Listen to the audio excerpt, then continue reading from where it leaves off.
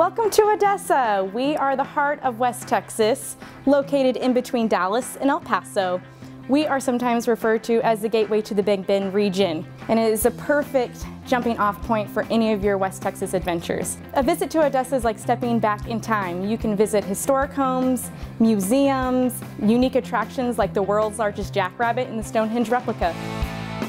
A visit to the White Pool House will put you on the doorstep of the oldest structure in Odessa. There is a beautiful windmill that is out front that was actually used in the 1880s when the house was originally built. Also in Odessa is the LNOL Art Museum.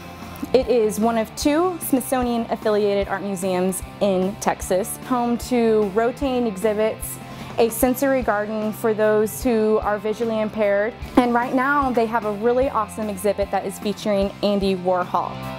Located on the University of Texas Permian Basin campus is the Presidential Archives and Leadership Library. It is a museum that is dedicated solely to the U.S. presidents. In the museum you will find all kinds of relics, archives, memorabilia, all dedicated to the U.S. presidents.